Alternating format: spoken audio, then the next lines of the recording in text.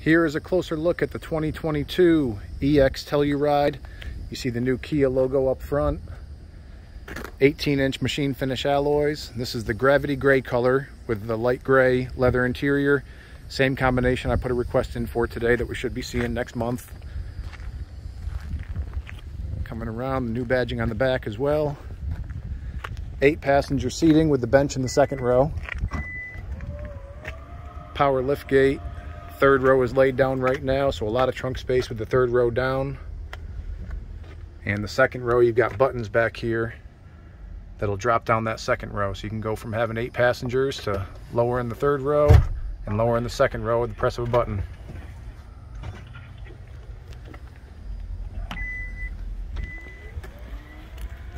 And jumping inside, you can see the upgraded trim on the inside with the wood look. 10.25-inch display, premium navigation, every bit of safety equipment, lane assistance, forward collision avoidance, blind spot detection, highway driving assist, heated and cooled seats, auto hold brake, electronic parking brake. So very well loaded up.